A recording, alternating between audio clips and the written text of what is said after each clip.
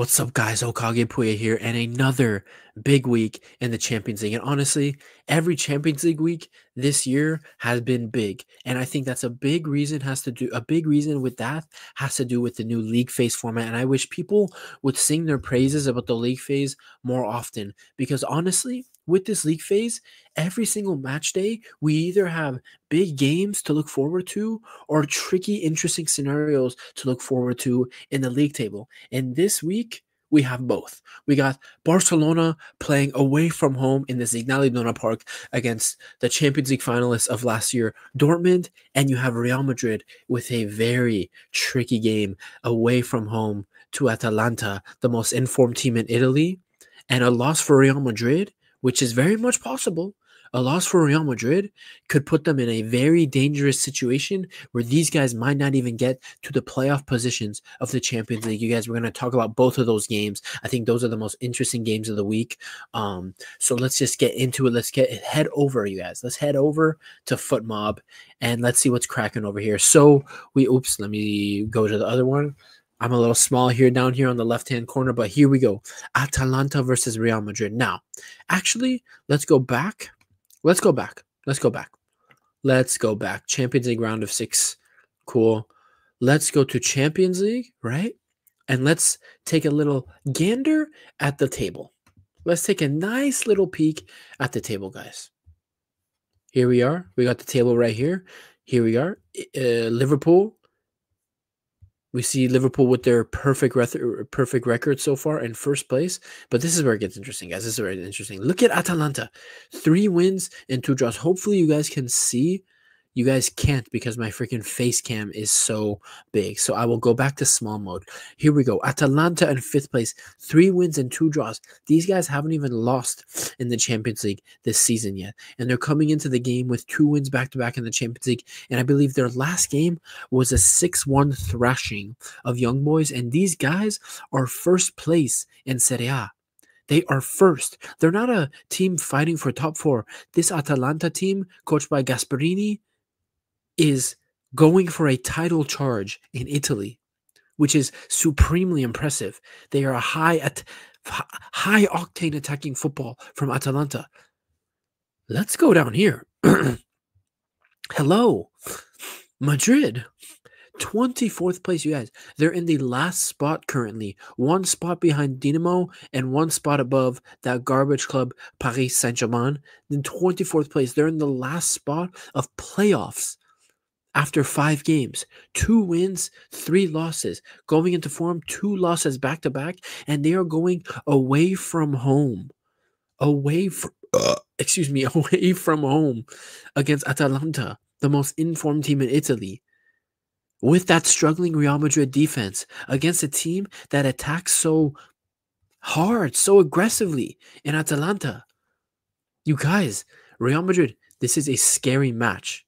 Let's head back over to the game. This is a scary match for Real Madrid. It really is.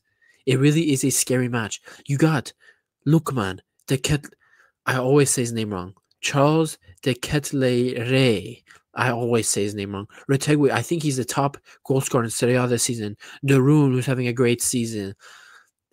This Atalanta team is just getting the job done and getting those big boy wins in Serie A to put them in first place. Then you got Real Madrid, an out of form Mbappe. Bellingham probably been one of the shining lights of them this season. Rodrigo out of form basically all season, barely coming back from injury. Vinicius Jr. will not be starting. I know this for a fact. Vini Jr. will not be starting against Atalanta tomorrow, so this is false. You got old-ass 90-year-old Modric. Valverde, who should play at right back, because that right back, they got Lucas Vazquez, the worst right back I've seen in a couple of years. He gets smoked every time against pacey, technical wingers who know how to dribble and take on their man. Look who Vazquez is going to be dealing with all night tomorrow. Mr. Adamalo Lukman, who has been on fire this season and just got that big winning goal against Milan the last week in Serie A to take them up to first place in the league. You guys, this is a scary match. You have Rudiger, who has not been at his absolute best all season. Tchouaméni, who is barely back from injury. Fran Garcia, who on his day can be decent, but on also 50% of the time, he's god-awful. So Real Madrid, a loss tomorrow is very possible. And honestly, I am predicting Real Madrid to lose. I'm predicting Real Madrid to lose tomorrow because honestly, I the only shining light for Real Madrid going into this match is the fact that Atalanta will give him space.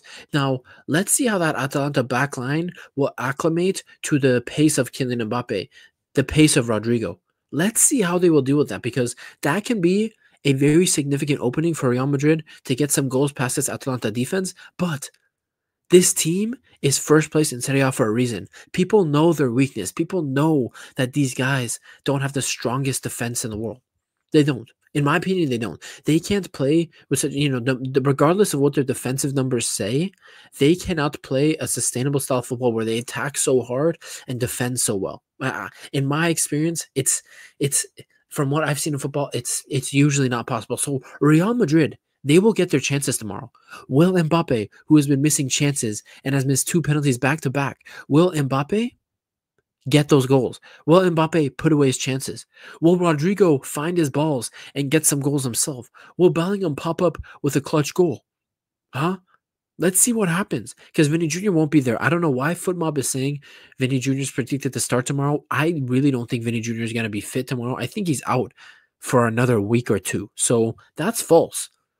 Can these guys step up? Because I'm also telling you right now, Real Madrid will get their chances, but I will tell you this right now to your face. Real Madrid will concede chances. This Atalanta attack will score at least 2 goals tomorrow. I'm confident about it. I'm confident that Atalanta will at least score 2 goals tomorrow, and that's why I'm going to predict this game, Atalanta at home to the mighty Real Madrid, the record Champions League winners, 15 times. I do predict that Atalanta will win this game 2-1. And all of a sudden, Real Madrid will probably be outside of the top 24, and they have 2 games to bring themselves back into the top 24. Something you could say about Real Madrid is they are 100% not making it into the top 8. Mathematically, the way other teams are playing and the way they will probably pick up points, Real Madrid has no... Oh, guys, look at that shit. Oh my God, guys.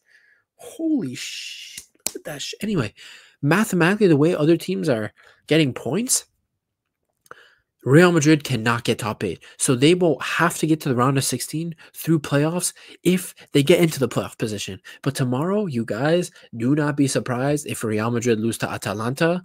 The Atalanta is not some minnow team that is going to be scared of Real Madrid. These guys will be there and they will stand their ground. You guys, they're going to square up and they're going to come to take... I was going to say something wild there. I'm not going to say it, YouTube tax. But they're going to come and take some ass off Real Madrid.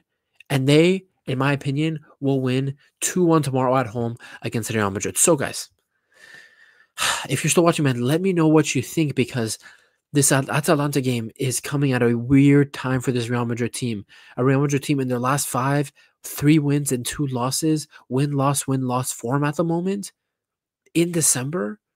How often do you see that of Real Madrid? So with their best player out on Vinny Jr., it's very difficult to tell how this game will go. But I think I'm going with the team that's in form. I'm going with the team that's not going to be afraid of Real Madrid. I'm going to go with Atalanta with that 2-1 win. And then, guys, on the other side of Spain, I mean, it's not really on the other side. Madrid is kind of the center of Spain.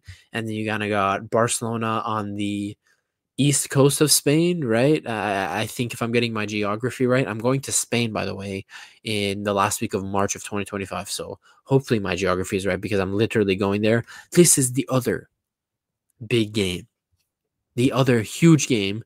Oh, sorry, you guys can't even see it. Pulling it up, Dortmund at home to Barcelona. Now, my initial reaction to this game when it was drawn was that, you know what? This will be a tough game for Barca. We have to show respect to Borussia Dortmund because they got to the Champions League final last year and they pretty much outplayed Real Madrid in that final until they shot themselves in the foot and lost the game 2-0.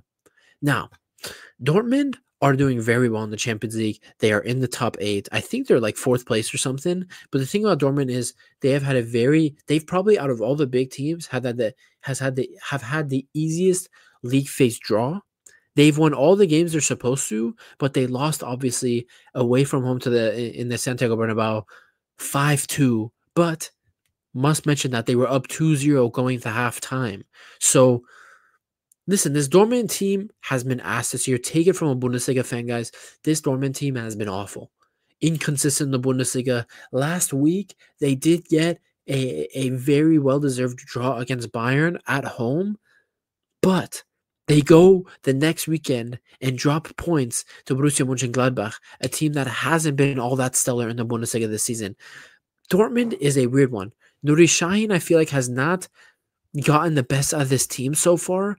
Guirassy at times has basically been carrying this Dortmund team. So at home, this Dortmund defense is probably going to leak chances. I'm interested to see how high of a line will Dortmund play. Will they attack Barcelona? The answer to that is yes. Now, how aggressively will they attack Barcelona? That's up to Nuri Sahin, and then we'll see on Wednesday how aggressive they'll be. I honestly think Dortmund can come away with this game with a draw. I honestly can't see Dortmund winning. I think Barcelona are going to attack them too hard. They're going to create too many chances, and eventually Lewandowski, who historically, at his days at Bayern, guys, Lewandowski, I mean, he would always score. He would always score against Dortmund. So Lewandowski, ever since he left Dortmund back in 2014, 2015, the guy loved scoring against Dortmund. So honestly, I wouldn't be surprised if Robert Lewandowski pops up with a goal here against Dortmund away from home, playing in the Signal Iduna Park. I wouldn't be surprised. So I honestly expect a Lewandowski goal. Lamine Yamal against Ben Sebaini, the Algerian left back for Borussia Dortmund. That's going to be a tough night for Ben Sebaini because he is not the strongest 1v1 defender. He is definitely a fullback that is known more for his attacking output and what he does further up the pitch. So honestly, it's very scary. I don't know, actually. I could have sworn Rafinha got injured for Barcelona, but if Rafinha's fit and Lewandowski, Lamine Yamal, and and Rafinha are playing with Dani Olmo behind them, Casado and Pedri in midfield, honestly, I think Barcelona will mop the floor with Dortmund. I think you have to give respect to Dortmund. I think people think this will be a tough game for them, but given the way that Barca team is going to play, how high up the field they will press, how much more technical quality they have in their midfield, Casado and Pedri and Olmo compared to Sabitzer, Felix Nemcha, it still is. We still have to see if Julian Brandt will play. That would be a key player for them, Julian Brandt. But obviously, the Barcelona midfield is so much superior. Now, in terms of defense, I think both teams are honestly equal at this point. Barcelona are in a little bit of dip of form in terms of how strong their defense has been the last 3-4 weeks. And this Dortmund team have actually improved their defense the last month, even though their performances have not been consistently good enough the last month or two. The last month and a half, 1 month of football, their performances have not been consistently good enough. So, in terms of defense on both sides, I'm honestly looking at an even matchup. In the midfield, I'm looking at Barca being superior, and up top, I'm obviously looking at Barcelona being superior. But I'm not gonna sleep on Guirassy. I'm definitely, if you're watching this game, guys, Barcelona fans, neutral fans, definitely look out for Jamie Bino Gittins, the young English winger who, honestly, often shows up in these big games for Dortmund the last 2 years. Watch out for Jamie Bino Gittins. Watch out for Serhou Guirassy. These are the guys. And if Julian Brandt plays, Brandt, Guirassy, and Jamie Bino Gittins, those three players are going to be the three key guys that Dortmund can use to hurt Barcelona. But honestly, given the style of plays, given the fact that it's also Hansi Flick, who never lost to Dortmund, I think, when he was at Bayern, if I'm remembering correctly. I don't think he'd ever lost to Dortmund. I think he destroyed them every time. If I'm being honest, I think Barcelona will mop the floor with Dortmund. I think they'll win 3-1. I think they'll win 3-1. And I don't know if 3-1 is worthy of saying they'll mop the floor with Dortmund, but I think there will be a stark difference in quality between the two teams. I think Barcelona will win the game away from home 3-1 in the Signal Iduna Park. And, that's just another great win for them throughout the season. So, you guys, the two biggest teams in Spain with two tricky and interesting matchups this week. I think this is the two standout games. Obviously, Juventus at home to Man City. I'm not too intrigued in that. I think Man City will get the job done. I think the Juventus team is far too young to get a result over that Manchester City team. And obviously, I'm going to probably post it before this video, but I talked a little bit about the Bayern Shakhtar game. Obviously, this is I gotta talk about my team Bayern, but yeah, Real Madrid, I'm predicting a 2-1 loss away from home to Atalanta, and I'm thinking Barcelona will get the job done in Dortmund and get that 3-1 win and get themselves another 3 points in the Champions League phase. You guys, it's been your boy Hokage Puya. Tune in for those post matches, and when these games go down, I will have post match reactions up later in the day when I'm back from work. I'll see you guys then. It's been your boy Hokage. Peace and love. Peace and love. Peace.